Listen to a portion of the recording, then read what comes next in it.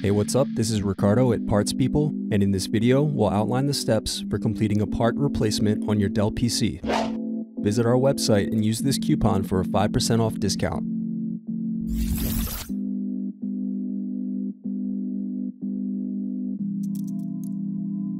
Slide open locking mechanism and remove battery cover. Slide open locking mechanism and remove battery.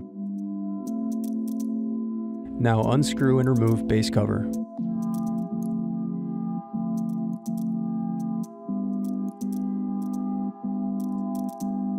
Now unscrew solid state drive.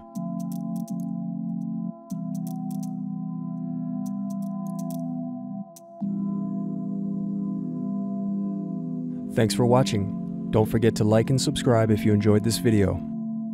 And if you need more, check out this playlist to watch other tutorials for your laptop. You can also click here to find parts for your laptop at partspeople.com.